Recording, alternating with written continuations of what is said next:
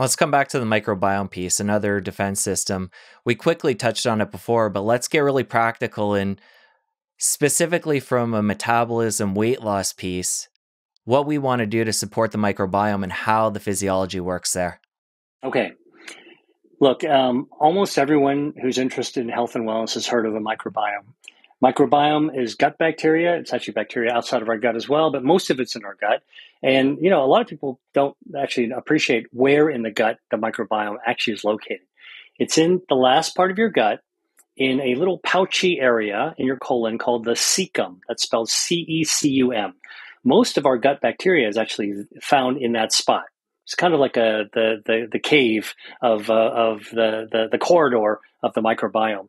That's an ecosystem. And that ecosystem is composed of, somewhere about almost 39 trillion bacteria.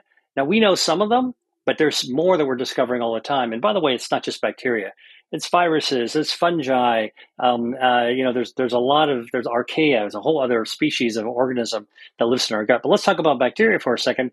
We now know that certain bacteria activate our metabolism. All right. And when you're missing those bacteria, one of them is called Akkermansia muciniphila. When you're missing that healthy bacteria, what happens is your metabolism doesn't function properly. And so you're not drawing in energy the right way. Your fat starts to grow out of control. You're not even when you're eating regularly, you might not actually absorb all your energy efficiently. And so your blood sugars can rise. You develop metabolic syndrome.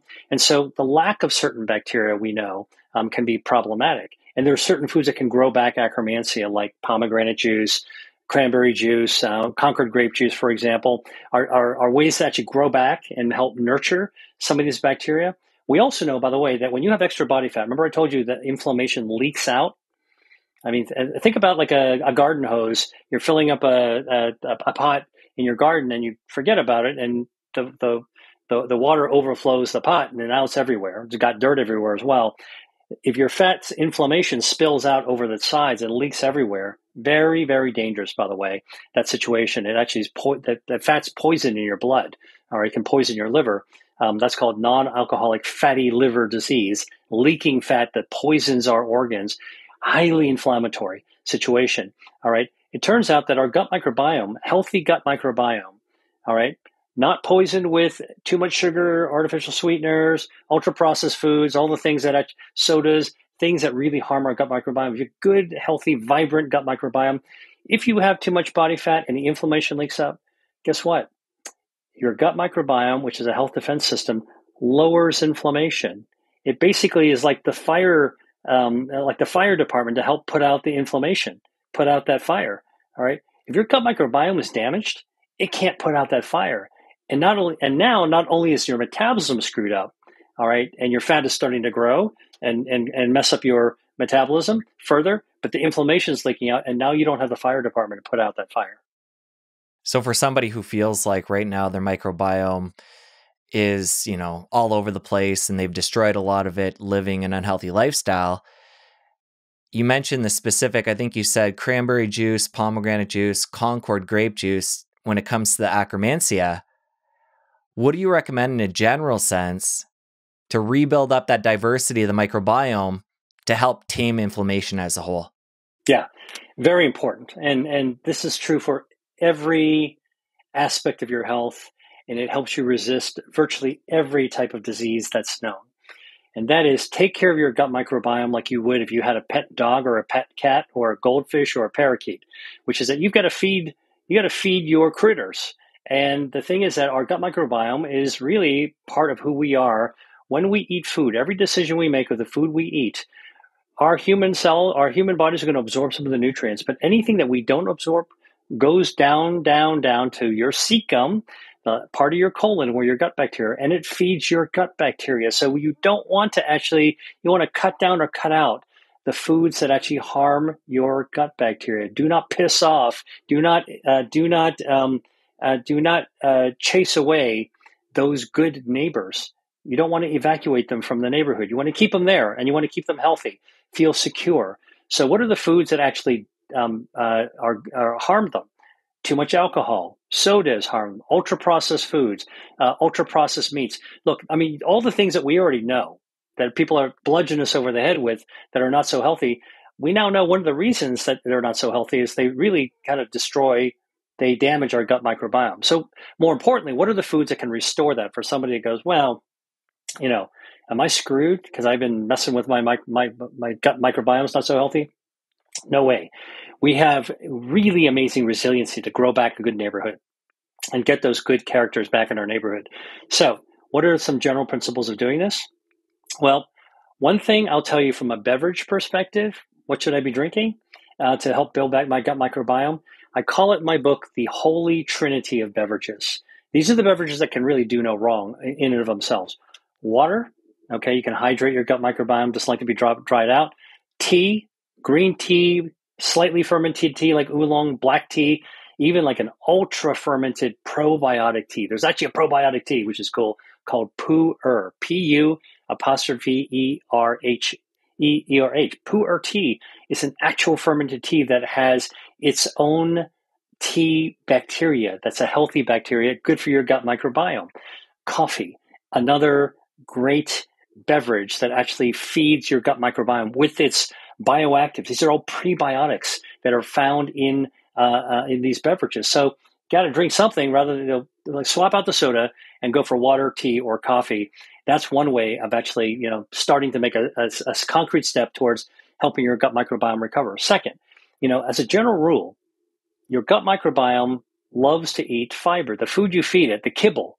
Think about your dog, your pet dog. Whether it's dry food or wet food or raw food. Look, what gut bacteria likes, they like fiber, dietary fiber. Where do you get dietary fiber? Greens, salad greens, carrots, even mushrooms, soft things in the produce section also have dietary fiber. Kiwi, a great source of dietary fiber. Some of the softest vegetables you can find, avocado. Avocado's got a ton of dietary fiber. So it's not just stringy stuff that you have to pick out of your teeth or floss out of your teeth, but even an avocado. You do an avocado toast for breakfast, you're getting some dietary fiber. You are feeding your gut microbiome. And so anybody who's like, what can I do? I don't know. I must have screwed my gut microbiome. I don't feel so good. Look, first, cut down or cut out the things that are harming your microbiome. That's mostly the ultra processed foods and the sodas and all that kind of stuff. And start adding in some of the stuff that's good for you. And it's a lot of it. This is what I write about. I take people in my book, Eat to Beat Your Diet, right through the grocery store as if you were like riding in a cart, like when you were a kid and you rode in the grocery cart and your mom pushed you along. In my book, I want people to realize that in that second section of my book, I invite you into the grocery cart and I take you through an average grocery store and literally just kind of kibitz and whisper in your ear what to put in a cart that can help your metabolism, fight body fat, and improve your inner health. Dr. Lee, one of the common topics that comes up lately on the podcast when it comes to the microbiome is the short chain fatty acids. So feeding the gut microbiome, they're creating these short chain fatty acids. What I'm curious about is when it comes to those specifically, do they have a role in metabolism and weight loss? Absolutely. So first of all, let me kind of give you an easy to understand analogy of dietary fiber feeding your healthy gut bacteria. Now, your gut bacteria need to eat, so you're feeding them the dietary fiber and other natural bioactives that are prebiotics. And the bacteria live in your colon. They live in your gut in that area called the cecum. So we, as humans, provide room, cecum, and board, prebiotics, to our gut bacteria, right? So we're basically landlords for our gut bacteria. And the rent they pay, okay, in exchange for being in our borders in our body, is they pay us with short chain fatty acids. So when we feed them the right way, they hand us a check every single day, and that rent check is actually called short chain fatty acids. It turns out those short chain fatty acids do a lot of the good stuff that the gut bacteria actually do. They streamline our metabolism, make our body more sensitive to insulin. They lowers inflammation, helps our body heal, sends signals to our brain. Short chain fatty acids are sort of the units to communicate. That's the currency that our gut microbiome gives us. And so one thing that we're beginning to do is to realize that we can measure short chain fatty acids in the body. It's a medical thing so far, but eventually what I'm excited by is this idea that we are not, we can start to, we already can do this. We can at least get a dipstick picture of what our gut microbiome is. You can get your stool microbiome measured. And in the future, we're going to start to take a look at short chain fatty acids and know how well we're doing. Earlier, when we were talking about a specific strain, we mentioned Akkermansia when it comes to metabolism. Another one you mentioned in the book is Lactobacillus rhodori.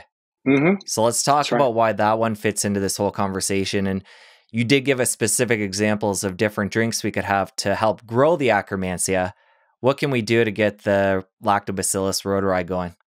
All right. Well, first of all, Lactobacillus rhodori. Lactobacillus is a very common type of normal, healthy gut bacteria, but it's pretty sensitive to antibiotics. And so Lactobacillus rhodori is just one member of the Lactobacillus family. It used to be present in all of us, and we used to get it from our moms, right? So basically, moms had Lactobacillus rhodori in her colon, and about 8 months into pregnancy, her uterus coordinates and sends a signal to her colon and says, hey, we're about a month away from delivering a baby.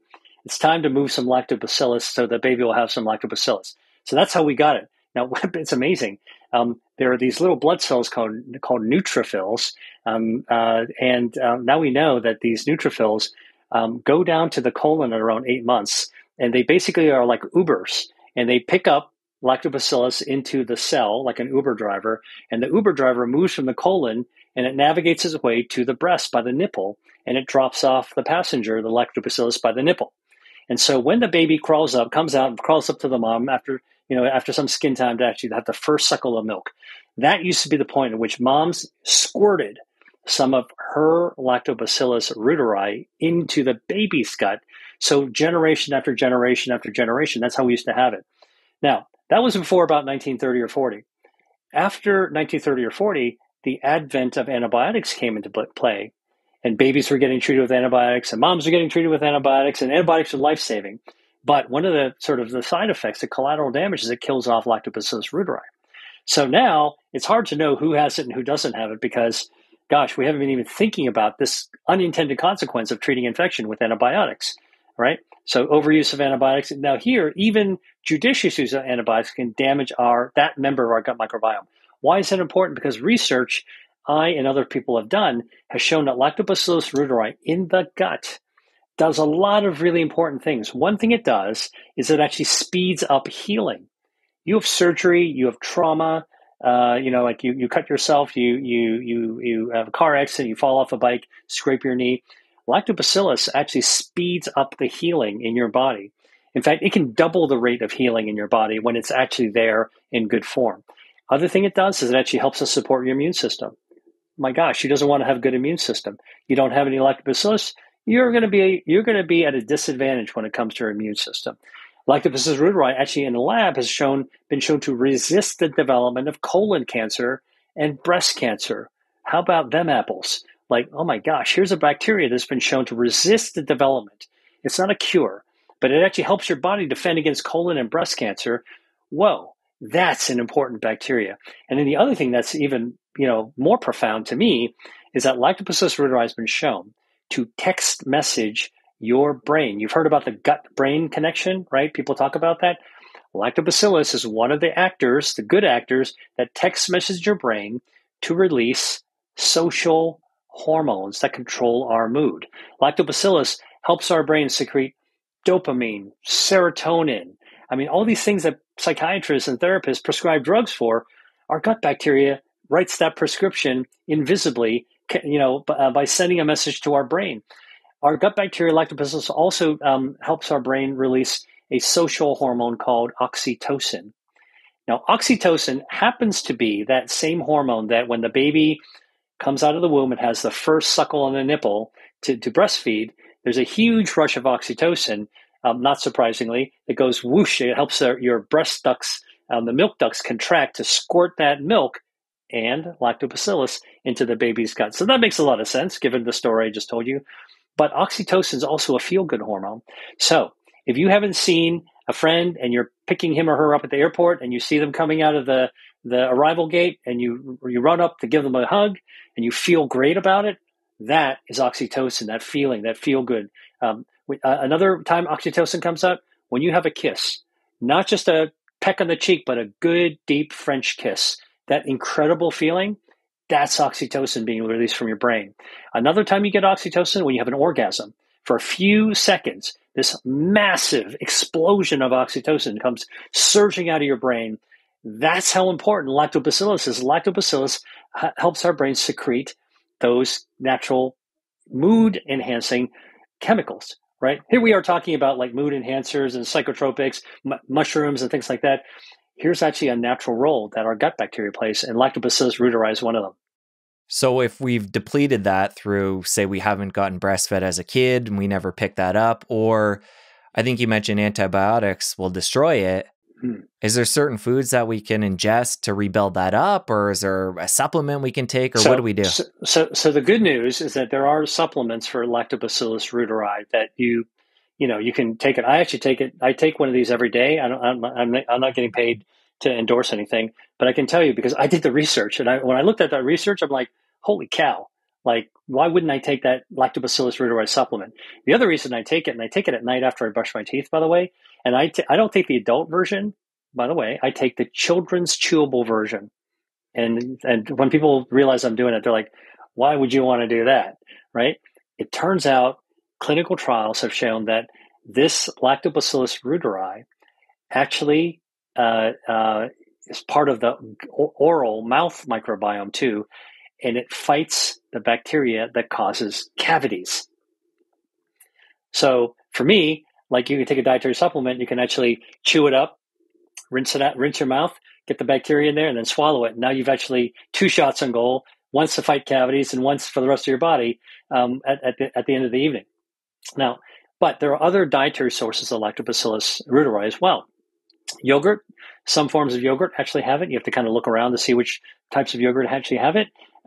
Sourdough bread, okay. The tangy sourness of sourdough bread, that delicious tangy feel, if you like sourdough bread. It's tangy, hence sourdough, actually because it's a lactic acid. That acid actually is what makes it tangy. And guess what? The starter for sourdough bread is lactobacillus reuteri that makes lactic acid, and it secretes it into the dough. So when you bake it, you're actually getting lactobacillus reuteri. And so that actually is another way of actually getting lactobacillus reuteri. And then a lot of people don't know this. And I'm not saying that this is a health food. I'm just telling you this is a source of natural lactobacillus reuteri. Parmesan cheese actually is made, the starter for Parmesan cheese is lactobacillus reuteri. So that's kind of a cool thing if you're grating a little bit on your pasta or whatever it is. Now, obviously, and not just, by the way, not just any Parmesan cheese, Parmigiano Reggiano, the real Parmesan cheese, okay, from Italy. It's kind of pricey, but oh man, the flavor is amazing. And you don't need to eat a lot of it to really get this nice flavor, but that's actually made with lactobacillus reuteri. So that's got probiotic type of food. Now, I always tell people when people say, well, wait a minute, are you telling me to eat cheese? I'm saying, no, not all cheeses are created equal. What I'm telling you, there are some cheeses that are actually probiotic cheeses that have some of the good stuff. You do have to watch out for cheese. It can be very salty, okay, and some people with high blood pressure need to worry about that. It can also have a lot of saturated fat, which isn't necessarily good for you, so you want to kind of control and lower the amount of saturated fat. But I'm just telling you, if you're going to reach for a block of cheese from time to time, and you want to know what kind of cheese I should use, I would say go for taste, go to Parmigiano Reggiano. For probiotic benefit and lactobacillus reuteri specifically, go ahead. Cheese grate a little bit of that on your stuff. You're actually going to benefit your gut microbiome. If you enjoyed that clip, press here for the full episode. I'll see you over there. You hear me talking about this in a very excited way because I'm a scientist and I love discovery, and we are discovering more about the healthy parts of our body fat, how to tame our body fat using food, using metabolism, using fasting.